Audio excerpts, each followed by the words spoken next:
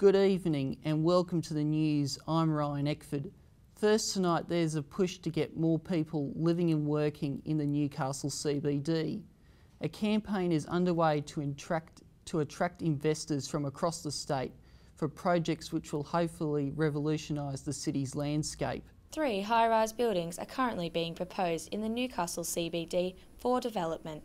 It's part of the new urban renewal strategy. We want to have a new refreshed style of a city that we're going to live in, and that's why this program is fantastic for Newcastle. The plan will bring more than 10,000 jobs along with 6,000 new residents to the city. So attracting investment from across the state, across the country and across the world potentially allows more employment and more housing for people that are currently in Newcastle and those that might like to live here in the future. It's believed the buildings will play an important role in the modernisation of the city. The plans are currently on display at Newcastle City Council. Vashti Denning, University News. Youth unemployment in Newcastle has risen well above the New South Wales average. University graduates say they are finding it hard to get a job, even with a degree. We're told education is the key to success. The latest figures released today from the Federal Department of Employment indicate youth unemployment in the Hunter stood at more than 32%. There's only a handful that have gotten jobs. First of all, straight out, I'm very jealous of those people. And then people who have been looking and also working a lot for free. It could be immediately improved by the injection of a lot of entry-level jobs into the economy. And the only body that's really got the power to do that would be the Commonwealth Government. Despite concerns, there remains high optimism within the youth sector. Rose Doherty, UON News. The University of Newcastle is set to introduce a strict non-smoking policy across the campus. The policy aims to increase student health. The university is the first in regional New South Wales to introduce this kind of anti-smoking policy. To combat the risks of smoking for students, the university has introduced a Healthy UON program.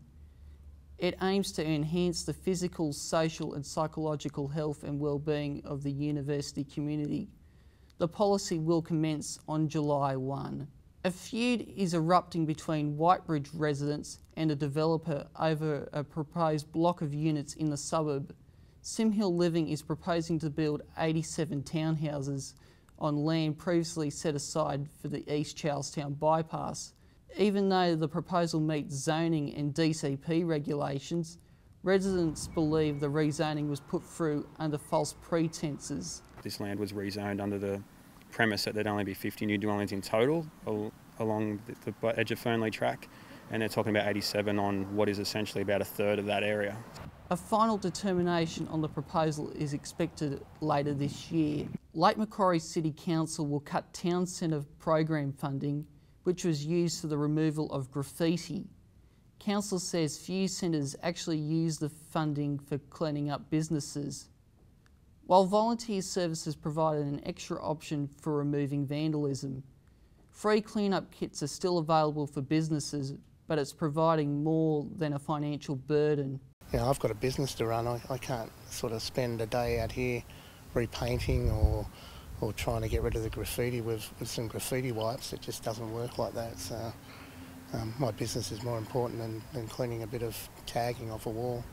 Business owners say the timely removal of vandalism acts as a deterrent, but fear graffiti will keep coming back. The debate over the value of unpaid internships has escalated, with critics suggesting it is unfair and exploits students.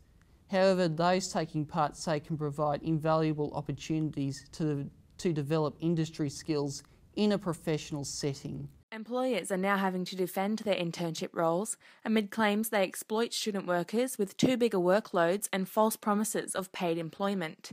Susanna Lynch from the University of Newcastle oversees the university's student media program, where students work unpaid. Seeing the students that have worked with us, that have gone out there and been told by their future employers, this is what makes you stand out, and we've given you this job and given you this chance because you've got all this experience that the other people don't have. For more information on the rights of interns, contact Fair Work Australia.